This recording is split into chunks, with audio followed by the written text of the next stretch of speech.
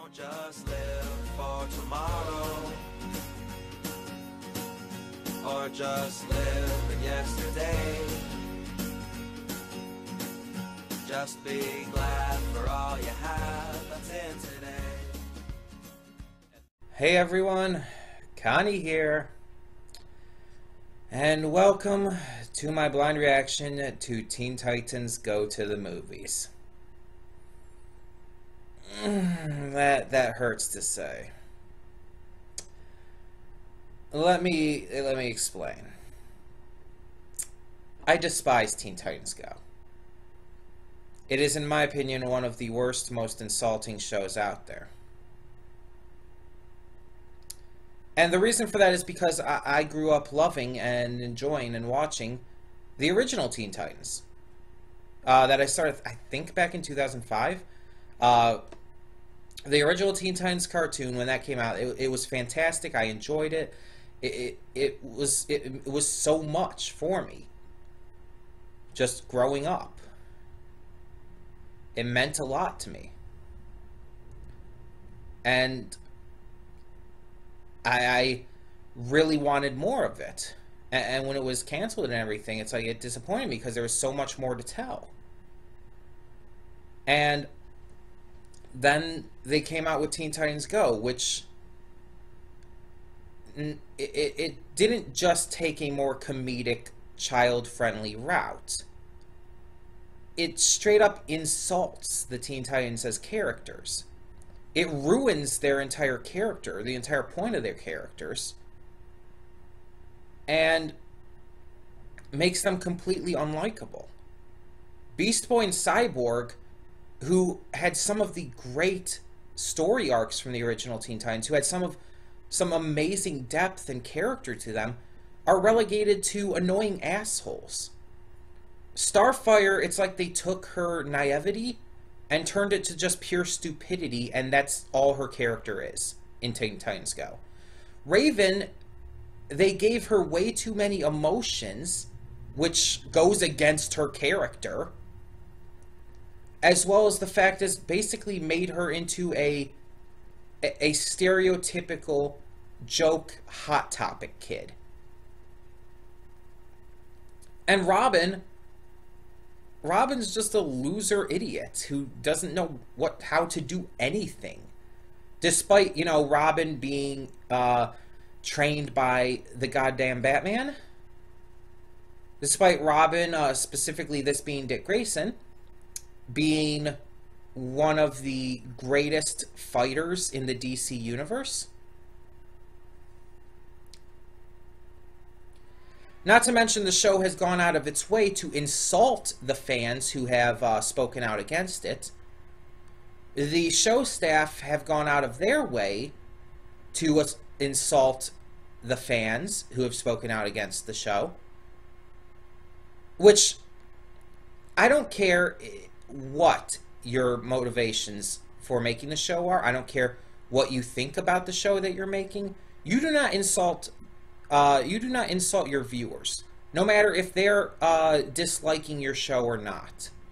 You never insult them, you never attack them, and you never actually make episodes for the sole purpose of getting back at them, which the creators of Teen Titans Go has done.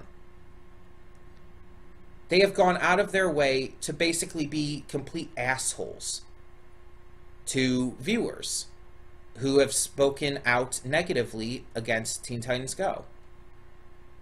And I mean, even more so than just the fact that the show is terrible, that it's terribly written, it's just extremely unfunny, which a comedic-based show should never be. It ruins all the characters and stories and ideas behind all of it.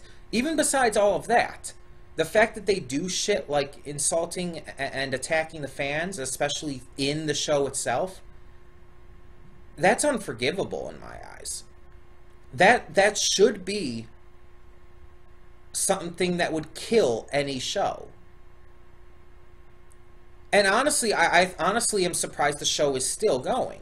It's gone for like, what, over 5, or it's gone for like, I think 5 or 6 seasons now? And it has a theatrical movie? yet it's almost universally disliked. I kind of feel like Cartoon Network is actually pouring the money in for all of this. Like, they're actually supplying the money to keep the show going, and for the movie to even have been made, because it makes no sense with how universally disliked this show is. Does it still have a viewership? Oh yeah, some dumb kids watch it because they don't know better. And I'm not like just saying that to insult the kids or anything, of course not. I'm saying that because they don't know better. This is all they know for the Teen Titans. And even some who have watched the original Teen Titans, it's like they're kind of in that demographic where they've yet to really understand why this is so problematic. So after saying all that, you may be wondering, okay, so if you despise this show so much, why are you watching the movie? Why are you reacting to the movie? Well, if you remember, a couple weeks ago, I hosted something called the Fall 2018 12-hour mega stream. Every season, I host a 12-hour mega stream, lasts from 9 a.m. to 9 p.m., and during it, I have this little, I guess you could call it a challenge thing going on. So in the weeks leading up to the mega stream, anyone who wishes to donate to the channel, donations go towards getting new games for live streams and stuff like that, mostly. Anyone who chooses to donate to the channel, you can also, instead of donating money, you can just donate a game. That works too. But anyone who donates gets to force me to react to something. It can be a movie, a show, a YouTube animation, any of that. Obviously, with like shows and stuff, like my normal rules for reactions apply. If I don't end up liking it, I can drop it at any point. But with a movie, obviously, that's not a thing. And Matthew Vasquez, he donated twice, so he got two. One of his donation requests for me to react to is the anime series Barakamon. But the other one was this. And basically, in the end, you could say he... You could almost say it's like he paid me to watch this. Which is basically the only way I would end up watching this. He donated Chrono Trigger, which I've been playing on stream and actually really enjoying. So I can't complain too much, because I really enjoy Chrono Trigger. But yeah. I'm not excited for this movie at all. I'm actually almost 100% sure I'm going to hate it. If I do end up enjoying it, I will be extremely surprised. I will be extremely surprised if I find anything in it funny or enjoyable at all. I do know a couple things. I know that it's extremely meta, or at least it's... Here's the thing. With a meta joke, you can't have the entire thing be one big meta joke, because at that point it's too much. It doesn't work. I do know that that's what this movie is going for. I think the movie's actual plot is that they're trying to make a movie. I know that Nick Cage voices Superman. I do know that, and that I'm kind of a little on the fence about, because I like Nick Cage. I like both ironically and unironically. I actually think he's a fun actor. But at the same time, I also do enjoy him in an ironic sense, because he's ridiculous as hell. Although there are some movies he's really good in. Like National Treasure, the first one. That's actually an amazing movie. And he's great in it. No joke. But either way, I know he's Superman, and I just don't see him as Superman, even in a voicing role. I just don't see it. I also know, I believe that Slade is in this. I think he's in the series too, but I think I saw something about him being in this movie. And I'm saying Slade because in Teen Titans he always went by Slade instead of Deathstroke the Terminator. So yeah, which is actually just his name. His name is Slade Wilson. So yeah.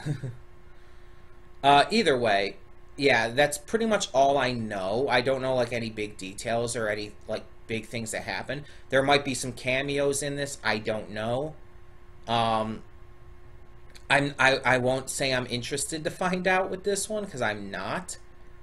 But I will be finding out, unfortunately. Thanks a lot, Matthew. You're making me do this. But in all seriousness, like, I really do despise Teen Titans Go, but I'm probably not gonna be like one of those people who's just the entire time watching this is just gonna be like getting pissed at every little thing. I'm going to give it at least somewhat of a chance. I'm going to judge it fairly based on what I see in this movie. If I end up enjoying it more than I think I will, cool. If I hate it, then yeah, nothing really to talk about, I guess. We'll see. We'll see.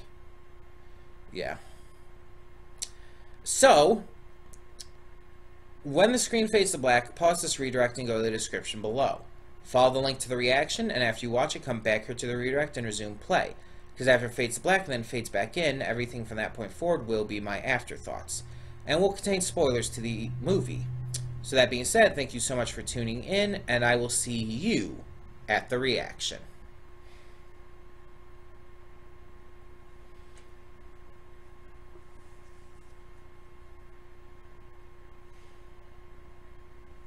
You probably want to look up like it,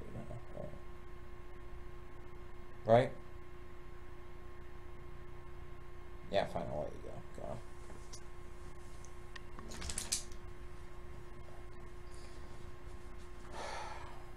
And I'm all hairy. I think that was my fault, but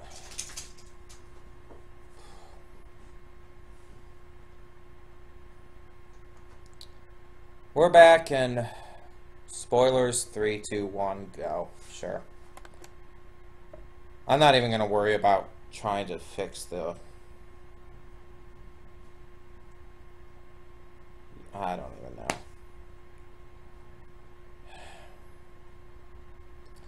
Yeah, I do wish I had reacted to this first, so I could have actually had something to look forward to after.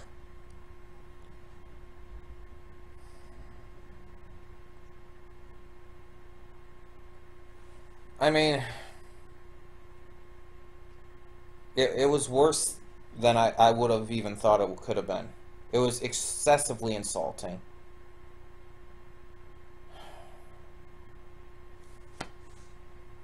Like, there might have been maybe, what, 2 jokes in it that worked. And everything else was just so unbearable. It's not funny.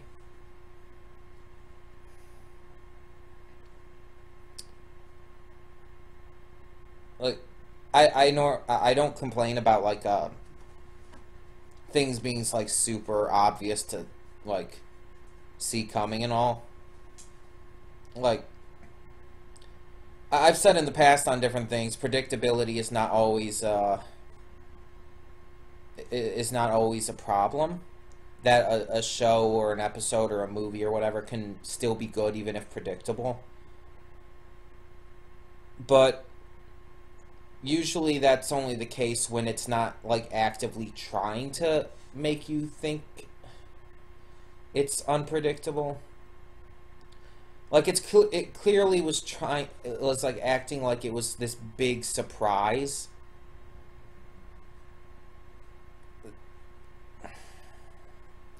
It wasn't a big surprise.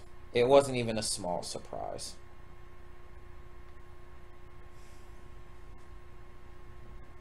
Like, the characters, the supposed heroes of the story did nothing at all worthy of being called heroes. And they're so excessively incompetent that in the end, the fact that they became suddenly and out of nowhere competent in order to be able to defeat Slade, I hate that. I despise it when shows or movies or whatnot do that, when completely incompetent characters suddenly and uncharacteristically become competent for the sake of the plot. It's contrived as all fuck.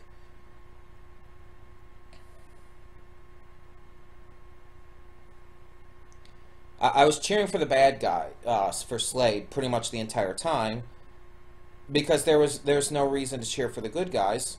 They're completely unlikable. Everything, they were doing so much that was wrong. They were on it. I wouldn't call them good guys. With the shit they were pulling, I wouldn't call them good guys.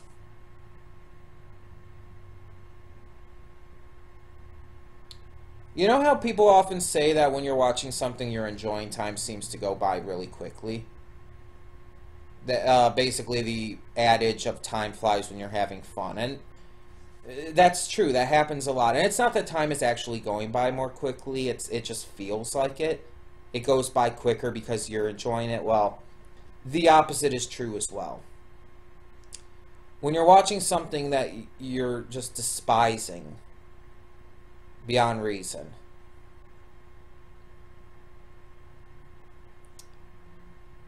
it's felt like forever. It's only 6:44. It really wasn't that long, all things considered, but it was so hard to sit through. I had to bring the dog up and hug her and everything just to keep myself sane. I'm not even kidding. I was legitimately on the verge of turning it off so many times and just saying fuck it.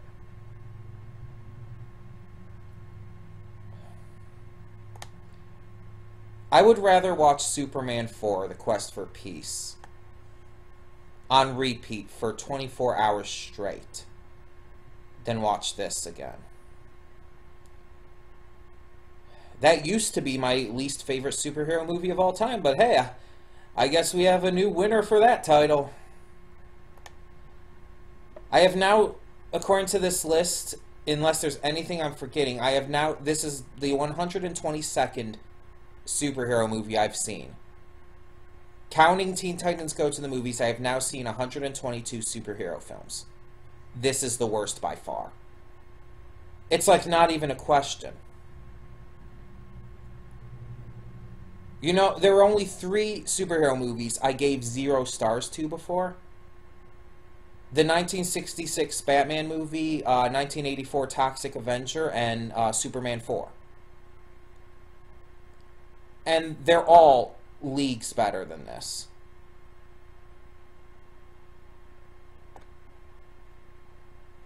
I went into this... Whereas Connor... Oh, sorry, I accidentally clicked on a video. I went into this legitimately trying my hardest. I was trying my damnedest to enjoy this. At least something. I knew I wasn't going to like it. I knew going in that this was going to piss me off. But I was trying to find something to latch onto that I could at least find to enjoy to some degree.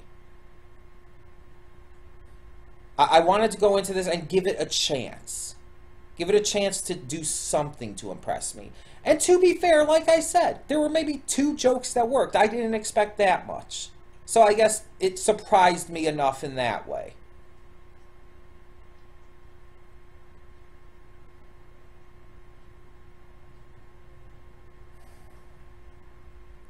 The fact that they tried to like incorporate like real comic book stuff too makes it, as I said during the reaction, it made it even worse. Because it felt like it was insulting.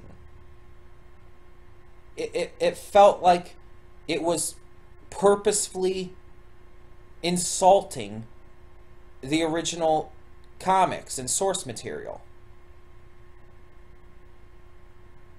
I've said it before.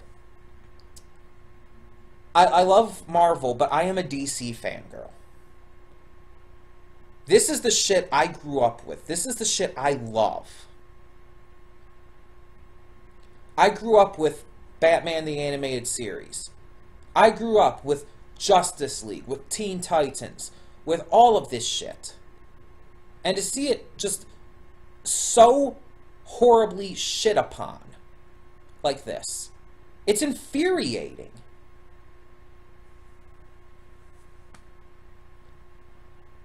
Scooby-Doo Mystery Incorporated didn't even shit on its characters as bad as this. The Teen Titans Go series is even more bearable than this fucking shit. I'm sorry if it's just like... I know a lot of you probably don't like to watch like reactors and stuff when it's just pure rage like this. A lot of you probably prefer a more nuanced critique or a more in-depth analysis of the content being reacted to and everything, especially following the reaction, but you're not going to get that here. I'm not going to try and analyze everything that was wrong with this, and there's nothing to analyze of anything that was right.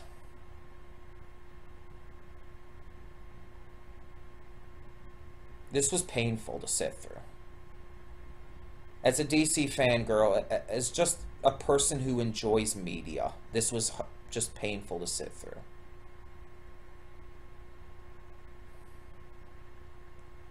I'm sorry, I can't continue any further. I need to